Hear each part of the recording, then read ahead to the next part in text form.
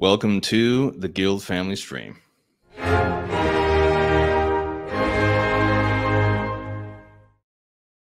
Brethren in Christ, Laudetur Jesus Christus in Secula. This is Timothy Flanders at the Meaning of Catholic. Jesus is King. I am here on the road today in Kansas City, Kansas.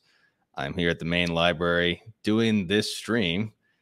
Once again, we're continuing the Guild Family Action Plan for the Synod on Synodality. Every Thursday at 2 p.m. Eastern Time, we're going to be talking about all of your questions, comments, concerns, thoughts, objections, worries, and anxieties for this momentous month of October. I had the immense blessing to visit the relics of Sister Wilhelmina in Gower, Missouri, not too far here from Kansas City, and that was on Wednesday, and it was just indescribably remarkable. If anyone has the opportunity to go to see her relics, it's really quite just amazing. It's unspeakably remarkable. It's hard to even put it into words. The experience of encountering a saint literally in the flesh, right there before your eyes, miraculously incorrupt. And it's just amazing. So I hope you all have a chance to go. It certainly gave me a great spiritual encouragement, excitement.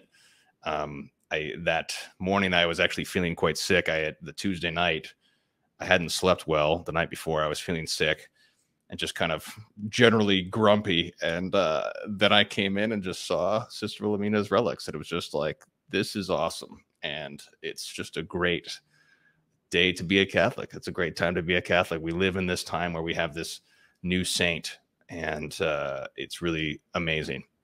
So it's a glorious time to be a Catholic. There's so much to be grateful for. We just released a conversation between myself and Cavazos over at 1 Peter 5. And in that, I read from the biography of Sister Wilhelmina, numerous aspects of it. And the aspect about Sister Wilhelmina that I like the best is her virtue of eutrapelia, virtue of affability. This unconquerable virtue of hope. Yeah, Alex says your video yesterday was awesome. Glad to hear it, Alex. Yeah, it's just this great joy that she exudes as she grows older and she's writing this poetry, and it's just she's a wonderful saint for our times. And so it's a very, very exciting time to be a Catholic. And so Sister Wilhelmina, let me try to tighten this mic stand here. Hopefully that'll stay in place here for the duration of the stream. So today we're going to be talking more about the Dubia text. We went into the most controversial aspect of it last week about slavery. We went deep into this. All of the citations and the further argumentation of both of this stream and the stream last are all in my book, City of God versus City of Man, where we talk about the history and the question of slavery in particular. You can't actually look at that, the real issues of slavery, and really look at it in depth.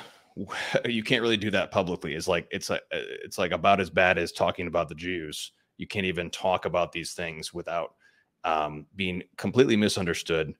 And it's also so controversial to really get at the truth of the matter that's why we have that at the Guild stream. So if you want the full Guild stream, the full Guild treatment, all the controversial fullness of it, you can go to meaningofcatholic.com/register. And today we're going to talk about the other aspect of it, which is the question of women. And so let me just start off by reading the text of the Holy Father right here. This is where the Holy Father responds to the most pertinent question in the Dubia, which, of course, is the question of modernism. And we talked about this last week, how the very essence of modernism is condemned by Vatican I, infallibly, in the anathema. It's also condemned by the Oath Against Modernism, which arguably is also infallible. And the key phrase is that a thing has the same sense and the same understanding. And at least prima facie, based on this paragraph that I have highlighted here, the Holy Father is promoting a form of neo-modernism. As I said, prima facie, meaning this, I could be misunderstanding what the Holy Father is intending here. So it could be that what the words here are said, it could be that the Holy Father has some other interpretation that is orthodox that I'm not aware of. But at least prima facie, on the face of it, it does appear to be neo-modernism. And the reason is because the presupposition of what is said here is that there are errors in the Bible. There are errors in the Bible. And this is something that I devoted a great deal of time in my first book on the Holy Bible to, which is the error of limited inerrancy, the concept that the Holy Bible contains errors on other things which are not having to do with salvation. And so therefore we need to change those things to update them for modern man. And that's essentially, that's one of the key, not the only, but it's one of the key errors of modernism, is to claim that the Holy Bible is not fully inerrant, but is rather has these errors.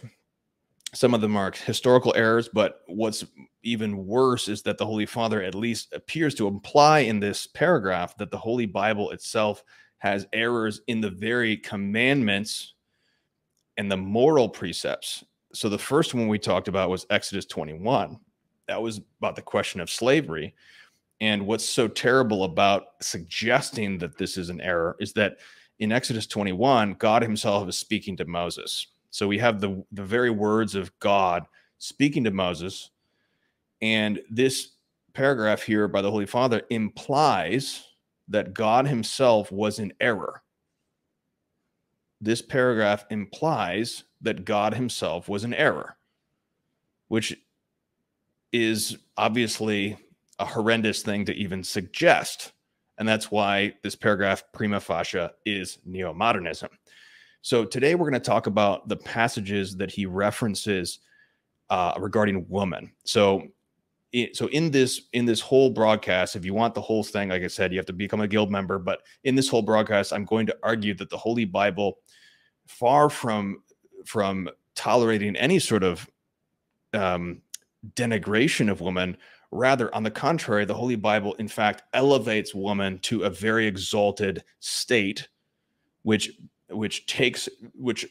actually heals the fallen version of subjugating woman that you may see in, for example, in Mohammedanism. Mohammedanism has a fallen version of subjugating woman to man. That's what the doctrines of Mohammedanism have. But the Holy Scripture, the Holy Bible, and Christianity in general elevates and exalts woman to an elevated state in the celestial and cosmic hierarchy of persons. So let's read this paragraph, and then we're going to read the New Testament passages, and that'll be at the end of the public portion that we'll delve deeply into those. So the Holy Father says this. He says, on the other hand, it is true that the magisterium is not superior to the word of God, but it is also true that both the texts of Scripture and the testimonies of tradition need an interpretation that allows us to distinguish their perennial substance from cultural conditioning.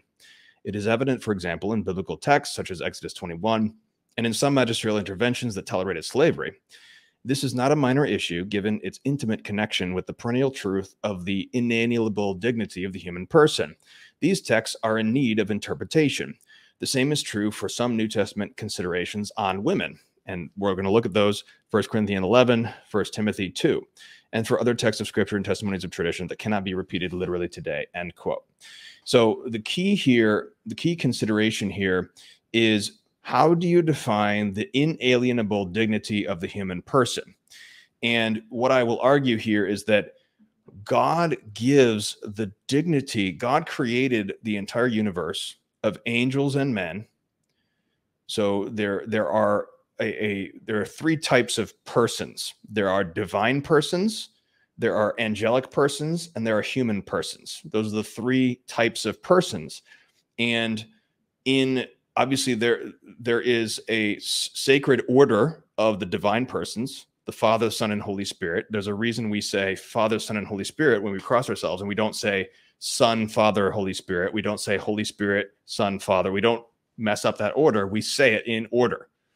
There's also an order, a sacred order of angelic orders. There are 9 choirs of angels. That's why there's a 9-fold Kyrie in the traditional Roman rite.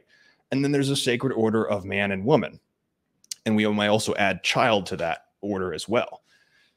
And the sacred order, the term sacred order means hierarchy. Hierarchy, hieros in Greek is sacred. It's an adjective, and archy in Greek means the ordering, the order of something, the origin of something.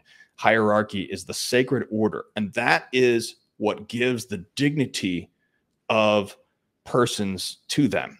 Okay, the hierarchy, the sacred ordering. Everyone has their place and their special dignity within the sacred hierarchy of persons. Now, liberalism and its ugly daughters, Marxism and feminism, define dignity in a different way.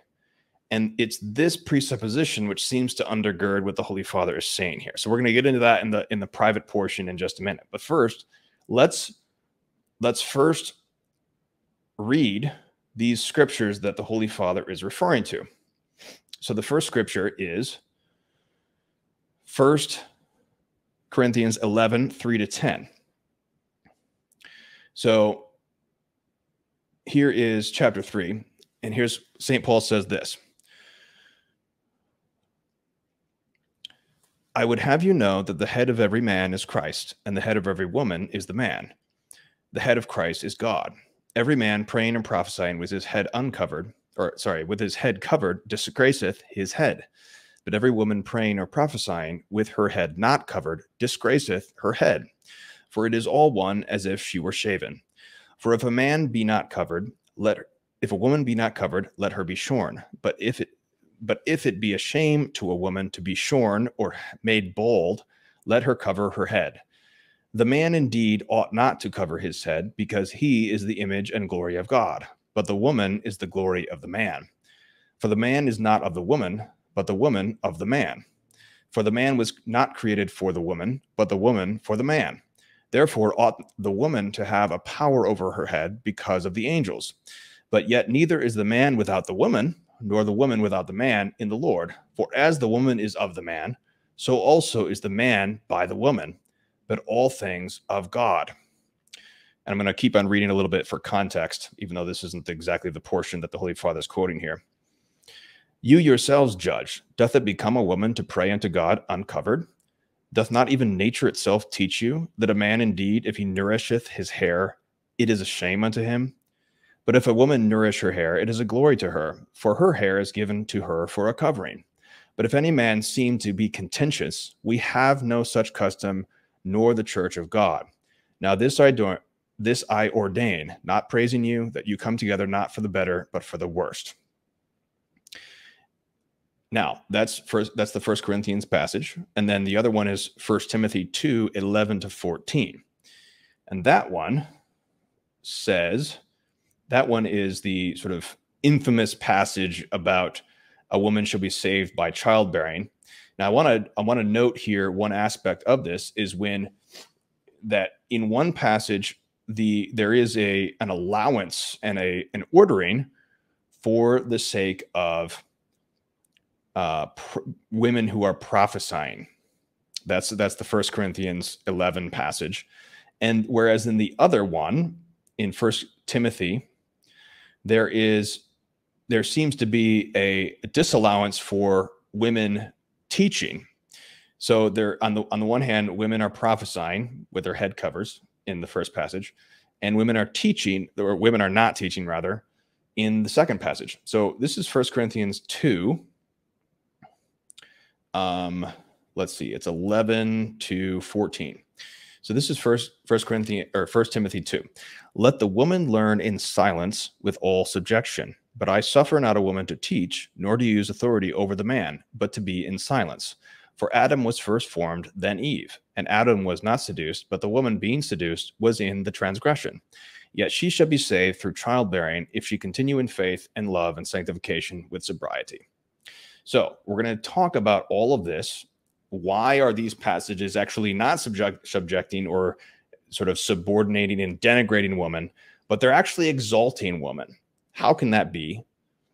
We'll talk about that on the Guild Family stream. So if you want the full treatment, meaningofcatholic.com/register.